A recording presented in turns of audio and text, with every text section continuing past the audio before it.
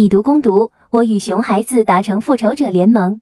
我们这层有一户邻居，家里有一熊孩子，我不知道是我有特殊体质，还是这熊孩子有什么特殊癖好，他谁都不招惹，就专门对我有极大兴趣。我在家做动画的时候，他在外边用指甲划我们，那种声音大夏天听了都能起一身鸡皮疙瘩。有时他还会趁我不注意，突然跑出来用那种玩具气枪打我，那种枪虽然不能伤人，但是被打到还是很痛的。前天他就打到了我的上巴，疼得我差点当场来段京剧。而且熊孩子下手没轻没重，万一哪天打到我的眼巴，那我不就废了？我还怎么做动画？我还怎么娶老婆？但是这些我都可以忍。最让我受不了的是，这小崽子竟然在我门外做记号，简直把我门口当公共厕所了。那股味别提多上头了，我擦了800遍都下不去。一开始我还以为谁家宠物呢。有一天我一出门，正好看见他刚尿完，我赶紧把他揪住，可算让我逮住你了，原来是你小子干的。放开本大爷！你小子这尿还带腐蚀性的，把我地面都烧黄了，怎么擦都擦不掉。我告诉你，以后再让我看到，直接没收作案工具，听到了吗？这时候熊妈顺着他好大儿的叫声出来看，干嘛呢干嘛呢？你拉我儿子干嘛？大姐，来你看看，你家好大儿把我门口当公厕了。你说你这么大了，跟小孩子急什么？童子尿可是好东西。这时候熊孩子也开始了表演。妈妈，他打我，还说要没收我的工具。我赶紧解释，我可没碰他，要不然他现在不会这么完整的。然后又把他总来划我们，还有拿枪打我的事跟熊妈说了。没想到熊妈听了一脸无所谓，谁家孩子不调皮啊？不调皮的孩子才有问题呢。你不想跟我们玩，你可以躲我们远点儿，我们还不稀罕呢。好吧，还是我的错了。然后我低头问熊孩子，你为什么总是给我恶作剧呢？因为你长得像大聪明。哈哈哈哈，好吧好吧，童言无忌，童言无忌。小逼崽子，你要是再大几岁，我不把你打出屎，我算你拉得干净。等等，我是大人，不能欺负小朋友，但是小朋友可以啊。对啊，我怎么把我小表弟忘了呢？我的小表弟就算扔熊孩子堆里，那也是王者级的人物啊，收拾他完全是降维打击。我这表弟可以说自小骨骼惊奇，并且战斗力特强。在一次他成功击退3个在学校门口堵他的高年级同学，并且追着他们打了3条街之后，便一战成名。提起他就没有不发愁的，论淘气真就没有输过。要不是上次我利用他的兔子勉强占了上风，那我对他也一点招没有。哈哈，没想到吧？这还是连续剧。我用2包辣条加1只小兔子，成功把表弟请回了家里，并且诚恳地对他道歉。那只吃剩的兔子已经好好安葬了。表弟虽然淘气，但毕竟是个8岁的孩子，在我动之以情晓之以理的劝说下，终于原谅了我。就这样，我跟表弟正式达成了复仇者联盟。我负责做诱饵，表弟负责收割猎物。果不其然，在小区广场，我们遇到了那个熊孩子。熊孩子看到我，抬枪就射，幸好全被表弟挡下。趁那熊孩子装弹的时机，表弟一个冲刺带闪现就到了他面前。这熊孩子也就会用把破枪远程攻击，近战在表弟面前完全就是白给。只见表弟贴住熊孩子做一记抱摔，然后再接一招螺旋打桩，不等熊孩子反应过来，直接挑飞，没落地又接一招生，完全碾压，都快把我看傻了。然后走过去提起熊孩子，还要承认挨打站稳，这是我大哥，以后放尊重点，看视频要点赞，看到人要躲远，要不然我见你一次打你一次，听见了吗？我操，这气场看得我脊背直发凉。我他妈幸亏跟他和好了。熊孩子妈看到孩子被打了也跑了过来，到这之后就骂我们为啥打他孩子。我说大姐你别诬陷人了，我可没打，就是孩子们之间闹着玩。再说也是你儿子先拿玩具枪打我们的，要是我弟弟下手中了，我替他向你们道歉，有什么问题你们来找我。然后我就领着表弟走了。表弟走之前还不忘回头说一声拜拜小脆皮。这仗打得实在太过瘾了。自这之后，那熊孩子老远瞅见我就扭头绕着走，看到没有，这个就叫专业。好了不说了，我去巴结表弟了，别忘了点赞啊，要不然让我表弟去找你。我是王金条，我的愿望是世界和平。么哒。烟花兄弟贼心不改，又纠结一众恶人前来复仇，表弟一时不备，竟遭毒手。小龙，你知道这次保你出来花了多少钱吗？再加上被查的那些烟花，能买你10个脑袋了，真是个废物。强哥，都怪那小子不讲武德，说了数3声，他只数了1声就偷袭我。强哥，你一定要给我报仇啊！他们的，连我的人都敢动，走，去废了他。表弟我俩正在一个空地放鞭炮，突然被一群人给围住了。你们是什么人？他妈的，这么快就忘了我们？老子可被你害惨了！原来是你们俩，那天可是你们先招惹我们的。他妈的，说了数3声再出手，这小子数1声就偷袭我，还敢举报，害老子赔了那么多钱，今天必须废了你们俩！小表弟前走2步。少废话，不就是想报仇吗？逼逼赖赖的干嘛？放马过来吧！这小子也太狂了，兄弟们一起上，教教他怎么做人。说着，一帮小弟就一起冲了上来。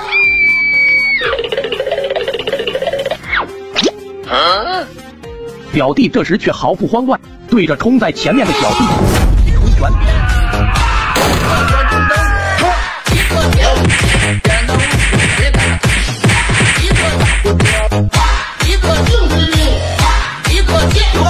套路是强子接话。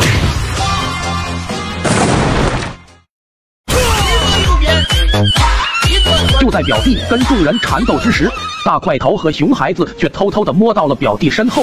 糟糕，这俩逼人想搞偷袭！我一看不妙，赶紧起身扑向他们。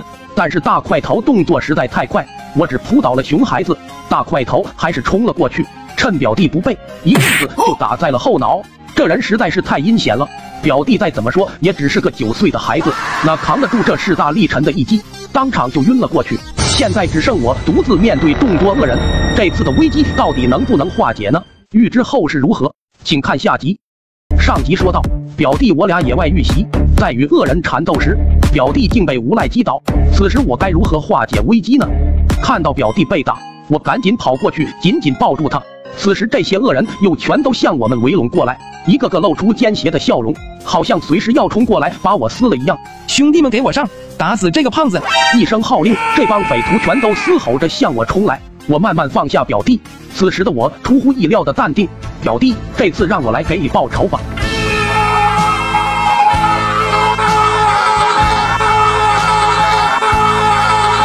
大哥别打我，别打我，我赔钱，这卡里有20万，够赔你医药费了吧？哈哈，算你小子识相，早这样不就好了，白挨一棍子。等等，钱给了你们，会放我们走吗？你放心，我们强盛集团只图财不害命。好吧，我还有一个问题，你这么漂亮的女朋友是哪里找的？我怎么就找不到呢？哈哈，想找女朋友，当然要上淘玉了。给兄弟们推荐我经常玩的，如果你也是单身的话，可以试试左下角这款交友神器淘玉，里面有高冷御姐、可爱萌妹、贴心姐姐，你喜欢的各种类型都有，百款女友任你挑。玩的时候记得小声点，别让人发现了，省得尴尬。赶紧点击左下角试试。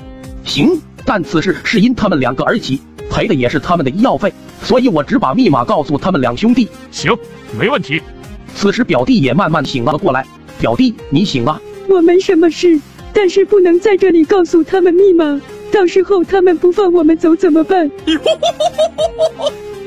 我也想到了，你们2个跟我来，其他人不能跟着，我觉得安全了再告诉你密码。此时他们一心想着20万，这2兄弟就屁颠屁颠的跟我们到了一个胡同里。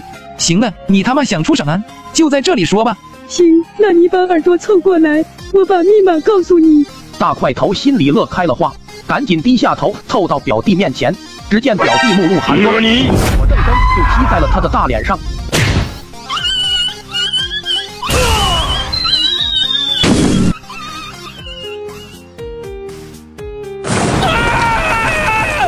呵呵，还想跑？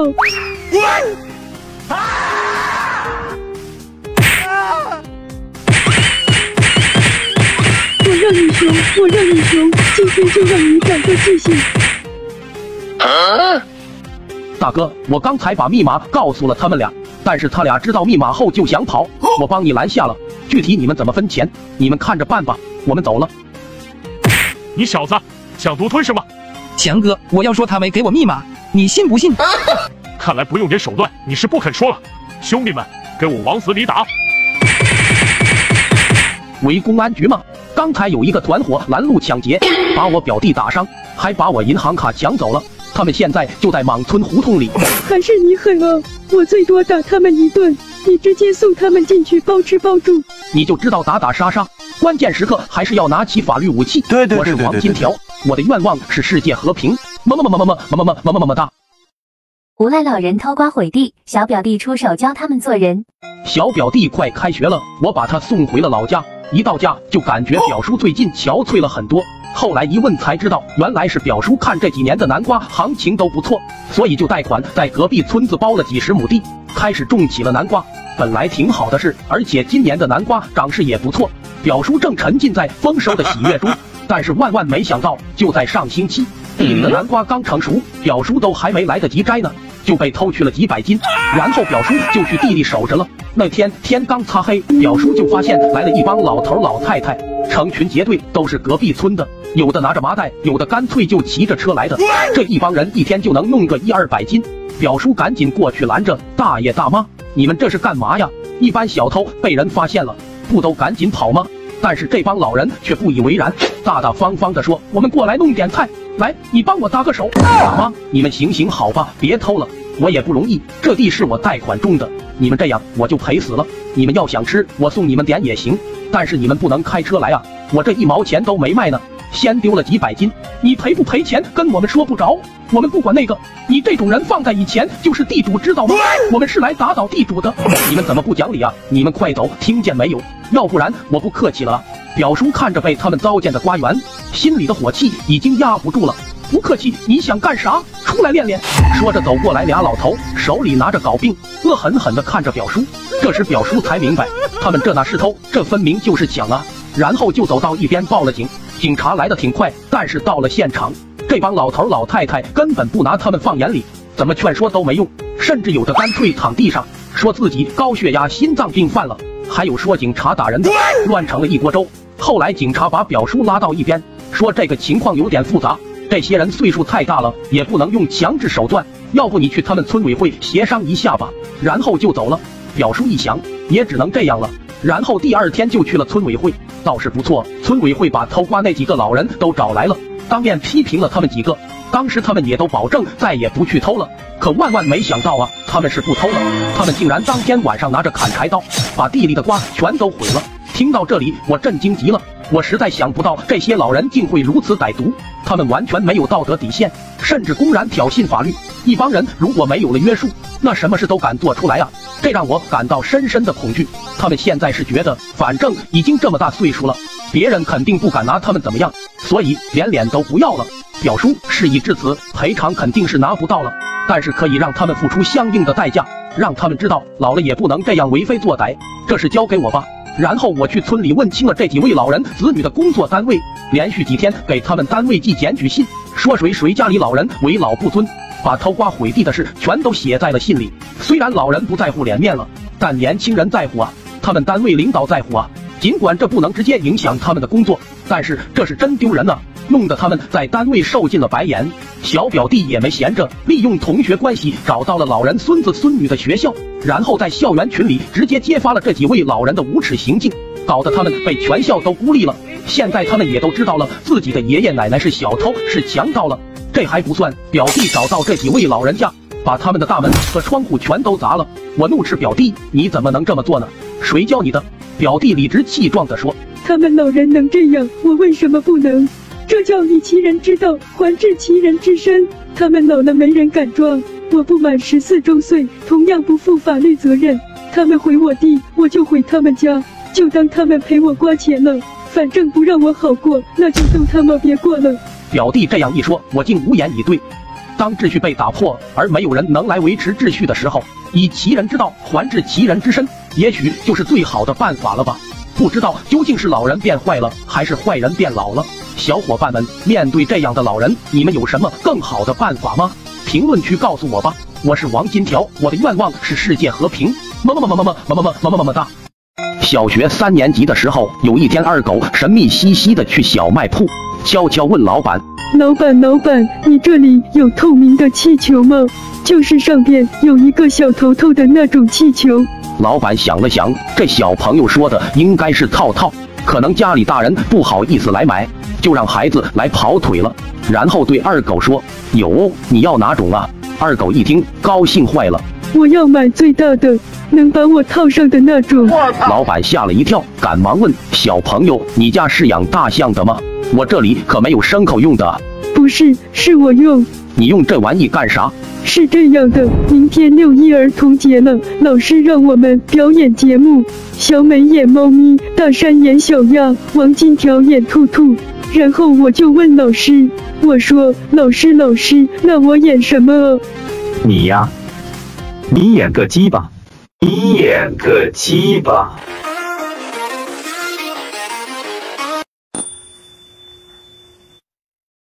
3年级的一天，学校需要建档案，组织我们去卫生所验血型，每个人需要交3块钱化验费。听到这一消息，我和二狗四目相对，随即相视一笑，展开了激烈的意念交流，对这笔钱的用法进行了深刻的探讨。放学回家后，二狗跟老爹说明了缘由，然后直接要20块钱。因为是正经事，二狗爹丝毫没犹豫，直接就给了。二狗拿到钱后，一路小跑就到了小卖部，望着货架上心心念念的辣条，流下了感动的口水。然后一顿消费吃了个爽，把验血的事忘了个干干净净。到卫生所后，二狗才发现身上就剩几毛钱了，不得已他问了一下前边已经验完血的同学都是什么血型，他们说啥的都有。虽然二狗搞不懂，不过全都是他认识的英文字母。二狗心想，26个英文字母随便说一个应该就行了吧，于是随口就给负责记录的人报了个挨死刑，然后还没等这人反应过来，就一溜烟跑回家了。回到家后，二狗爹问他是什么血型，二狗张口就说：“爹，我是挨死刑，人们都说我这个血型非常牛逼。”正当二狗想为自己的机智鼓掌时，老爹却突然给了二狗一个他最爱吃的大嘴巴子，打得二狗一激灵，心想可能是编得太离谱了，自己挺普通的，不可能有这么厉害的血型，还是直接说个同学的血型吧。于是二狗赶忙改口说道：“老爹你别激动，刚才我只是开个小玩笑而已，其实我是 A 型血。”谁知二狗爹一听，原本涨红的脸唰的一下就变绿了，表情狰狞，转身把二狗妈喊出来了，然后就吵了起来。你说咱俩都是 B 型血，为啥孩子是 A 型的？是不是你背叛了我？他们越吵越凶，最后二狗妈气不过，直接拿起一瓶农药，吼道：“大狗，这么多年你都不相信我，我今天非要让你尝尝失去亲人的滋味。”然后一个闪现，掰开二狗的嘴就要往下灌，还好二狗爹眼疾手快拦了下来，二狗被吓得当场要了一份遗嘱，但是也回想起刚才老爹说的话，他俩都是 B 型血，那么作为他们的儿子，肯定是继承了他们的血型才对。于是二狗又说：“其实刚才是我记错了，我的血型是2B 型。”毫无疑问的，二狗被迫参加了一场男女混合双打。送到医院时，二狗爹说先验个血型，再看治不治。结果出来了，还好是 B 型。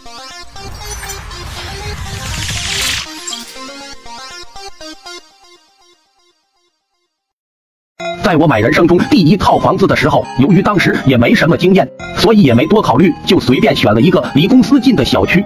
但是没想到住进去之后才发现，小区有好多地方规划的不合理，比如停车位很少，临街底商晚上很吵，电梯总是维修，物业很垃圾等等。但这些都不是关键，最让我受不了的是，我跟邻居共用一个自来水阀。事情是这样的，由于我邻居的房子不住人，只是存放货物，所以他们是不用自来水的。我们虽然共用一个自来水管道，但是下边阀门是分开的，本来各用各的，水也不妨碍谁，但是也不知道他们是怎么想的，每次过来都把管道的总阀门关掉。第一次我无故断水，找了半天原因才知道，原来是他们把总阀关掉了。于是我找到邻居，他家经常过来的是一个60多岁的阿婆。我敲开门说：“你好，阿婆，我是隔壁邻居。是这样，我今天下班发现没水了，是不是你们把自来水阀关掉的？”“是啊，我们这里不用水，我就关掉了。”“阿婆，不用水，你把水龙头关掉就可以了。而且我们有各自的阀门，你关掉你这边就好了呀，不要关总阀啊，那样我那边都没水了。”“我儿子说大冬天的，怕把管道冻了，关掉总阀才保险。小伙子，我也是为你好，只有关了总阀，谁才过不来？万一自来水管道冻了就麻烦了。”听阿婆这么说，我真是感觉又好气又好笑。阿婆你放心吧，管道有保温，冻不了的。如果你实在担心，你就只关你那边就好了。我以为我跟邻居讲的已经够明白了，但是没想到几天后，我正在洗澡，突然没水了。我知道肯定是邻居又关阀了，于是过去找他们。这次是他儿子在。我说：“大哥，为什么总是跟这个阀门过不去呢？要关你家的就好了。”我这边管道的保温，我不小心弄坏了，我又不用水，管道里一直有水不流动的话，很容易冻住。都是邻居，你就不能为别人考虑一下吗？万一管道冻裂了，你赔我吗？你就先别用自来水了。现在买水也方便，也就仅持一个动听，要不然你去找物业或者自来水公司改一下管道就行了。听完他的话，我足足愣了3.14秒。这是什么脑回路？我不能理解，怎么会有这么自私的人？你自己弄坏的保温，自己不去修，反而让别人为你的错误买单，而且明明是因为自己的错，给别人造成了不便，却能把话说得如此理所当然。我差点当场给他敲个666。回到家，我越想越生气。这次我把总阀打开了，下次他肯定还要偷偷关掉。生活和工作已经够麻烦了，我不能再让自来水成为我的焦虑了。不行，要想一个解决办法，我就不信我王金条治不了你。于是我去定做了一个自动换水鱼缸，就是跟洗衣机原理差不多，只要连好上下水管，就能定期的自动排水再加水。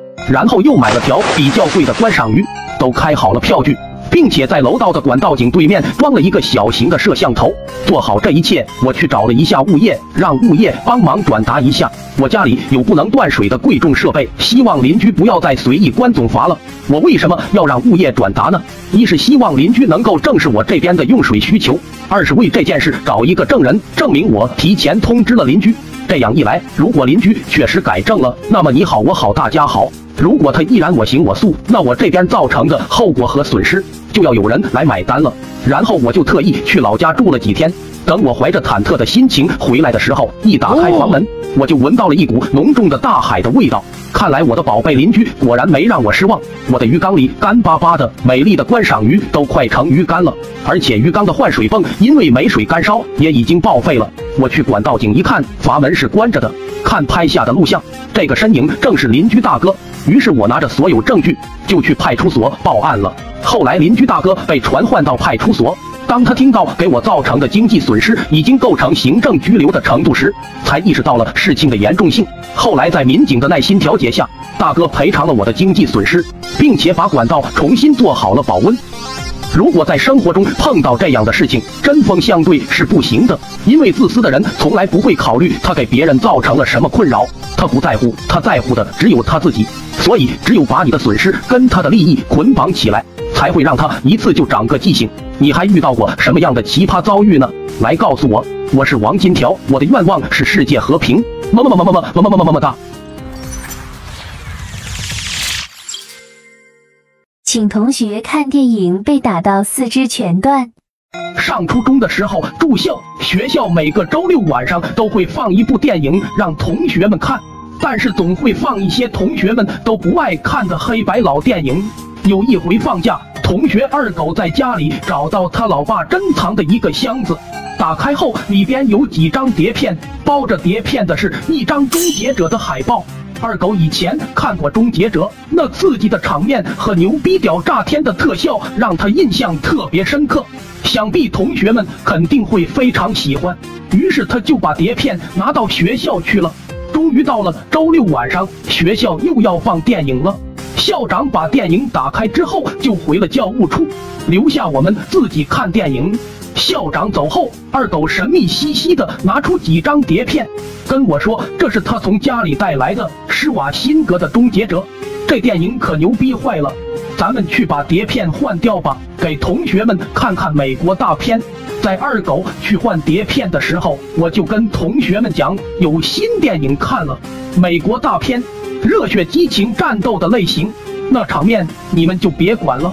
同学们都激动万分，我赶紧对他们说小声一点，别让校长听见了。这时候二狗也换好碟片了，当一开始屏幕上出现了一片英文字母，那时候还看不懂，二狗就说美国大片都是这样的，然后背景音乐就响起了，节奏感很强，听着就热血十足，同学们的脸上都充满了期待。紧接着出现电影画面了，说是美国大片，出来的怎么是一群黑人和一个亚洲女人？同学们都屏住了呼吸，双眼紧盯着屏幕，期待着电影里热血激情的战斗场面。可能是音乐太大声了，校长在办公室听着音乐，好像有点耳熟，就走过来一看，我的天，怎么放的这种电影？难道是我拿错碟片了？校长吓坏了，声嘶力竭地叫喊。二狗看到校长来了，吓得想赶紧把碟片退出来，但一紧张竟按到了快进，直接就到了电影的高潮部分。二狗一看，紧张的大脑一抽，直接抱起放映机就跑，幕布上顿时没有了画面。但是二狗只是抱走了放映机，音响却还是开着的，声音还在继续。我们听着不明所以，但是很有节奏感的声音。那一刻，全校沸腾了，同学们都打开了新世界的大门。第二天，校长把二狗的家长叫来了学校，他爸直接给二狗请了3个月的病假，听说4肢全断。路遇陌生孕妇，竟说孩子是我的。有一天我去上班，刚要准备开车，突然一个美女窜进我车后面，直接晕倒在我车上，我也不知道怎么回事，于是赶紧把她送到了医院。谁知道到了医院后，医生说：“先生，恭喜你呀，这位美女已经怀孕了，你就要当爸爸了。”我连忙说：“不是我的，误会。”没想到这个美女一口咬定孩子就是我的。我的天，大街上捡爸爸玩，太离谱了吧！医生建议我做个 DNA 检测，以证明我的清白。我看也只好这样了。然后结果出来了，医生兴高采烈地跟我说：“快来看呐，快来看呐！小伙子，你患有先天不育啊！看来这孩子跟你没关系，美女你应该是搞错了。”听完这话，我差点休克。我先天不育，那我的孩子是他妈谁的？回到家里，老婆开心地凑过来，悄悄地说：“告诉我一个好消息，她又怀孕了。”我操，我生不如死啊！怎么还没完没了了呢？赶紧毁灭吧，累了。于是我把我先天不育的事情告诉了她，然后无论她怎么解释，我无论如何也不相信。很快我们离了婚，我选择净身出户，毕竟曾经爱过。经历了人生的大起大落，我已看破红尘，辞去工作，选择只身去流浪。直到有一天，突然一个人叫我：“哎，这不是王金条吗？还记得我吗？我是让你做 DNA 的医生啊！上次那个女的是讹你的吧？我一眼就看出来了，所以我故意说你先天不育，帮你摆脱困境。怎么样？你不请我吃顿饭吗？你拔刀做什么？都是头一回做人，我凭什么要让着你？”我气得直接把椅子拉到我后面，一拍柜台，指着业务员说：“不行！上周一中午，我趁公司午休时间去银行办理业务，以为大中午的会很快办完，结果我一进银行，却发现排号的人很多，而且只开了一个窗口。银行大堂中间有一块展示牌，好像是银行针对老年人群体新推出了一套理财产品。怪不得今天这么多上年纪的叔叔阿姨。我拿了号在后面等着，大概过了快1个小时，终于下一个就轮到我了。我就准备到柜台那里去，可是我看到我前面的号办完之后，一个老太太一路小跑，直接就坐在了柜台的椅子上。我赶紧过去跟老太太说：“奶奶，你是不是看错号了？现在轮到我的号了，可排了1个小时的队，赶紧办完还得去上班呢，要不然该迟到了。”没想到老太太看都不看我，嘴里碎碎念：“现在这年轻人啊，真不行，一点也不知道尊老爱幼，谁没有事啊？下午我还要去打麻将呢。”这时候柜台的业务员也说话了：“你看你挺大个大小伙子，跟老太太争什么？多等一会儿怎么了？下个就给你办，行了吧？”业务员这话直接震碎我的3观，我老老实实排队，被别人插队你不管还不算，反倒是我的错，怪我没有素质了。我气得直接把椅子拉到我后面，一拍柜台，指着业务员说：“不行，我老老实实排队，到我了，我为什么要让别人插队？把你们经理给我叫出来，我要投诉你！”这小姑娘可能从来没见过这么跟她说话的，一下给吓哭了。我对她说：“你哭吧，使劲哭，对着你那个扩音器哭。”把你经理哭出来才好。这下动静挺大的，不一会经理出来了，我直接跟经理说，你们银行有没有规定老年人不用排队？如果有这个规定，今天这个事我就认了，我给你们赔礼道歉。但是如果没有这规定，你们得给我一个说法。经理了解了事情经过后，先给我道了个歉，然后狠狠地批评了那个业务员，并且给我新开了一个窗口办理业务。你们在生活中有没有遇到过类似的事件？当时你们是如何处理的呢？看完我的经历，希望大家下次再遇到不公正的对待时，要勇敢地站出来维护自己的正当权益。毕竟都是头一次做人，我凭什么让着你？我是王金条，我的愿望是世界和平。么么哒。